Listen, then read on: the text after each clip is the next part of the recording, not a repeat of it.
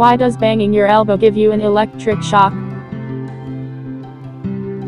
As you reach backward to pull your chair and sit up straight, your elbow smashes into the chair's arm, hitting directly on the sweet spot. Waves of pain, what people often describe as an electric shock. But what's so special about this spot? Why does banging it hurt so awfully? The spot is called the funny bone, although it's anything except a bone, and certainly doesn't make you laugh. The jury is still out on whether the spot is called funny, due to the eerie sensation that hitting it invokes. The funny bone is actually a long vine of a nerve called the ulnar nerve.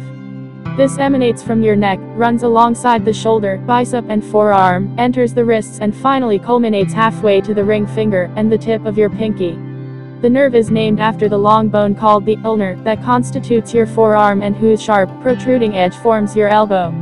The bone locked with the ulnar is the humerus, which is the bone above your elbow. Every nerve in our body is covered and protected by the very muscles that it innervates. The same is the case with the ulnar nerve. It is protected by the flesh and muscles that form your bicep, forearm, ring finger and the pinky. However, between the humerus and the forearm there exists a void, what is called the cubital tunnel, where the nerve is the most vulnerable.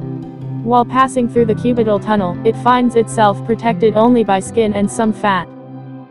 When you hit your funny bone against something, the unprotected nerve is pressed against the bone. It is the irritated ulnar nerve that spouts the waves of pain, emitting the electric shock. The waves terrorize the regions innervated by the nerve, the forearm, the pinky and half of the ring finger. The ulnar nerve is squeezed every time we fold our arms while sleeping. The result, as we know, is pain, a funny sensation and slight numbness. However, progressive irritation may cause the effects to persist even after the arm has been unfolded. The continual pain and numbness weaken the forearm's muscles, and can often cause the pinky and ring finger to curl. The hand then assumes the shape of what is called an ulnar claw. This awful condition is called cubital tunnel syndrome. Abating it may require hand therapy, or in extreme cases, surgery.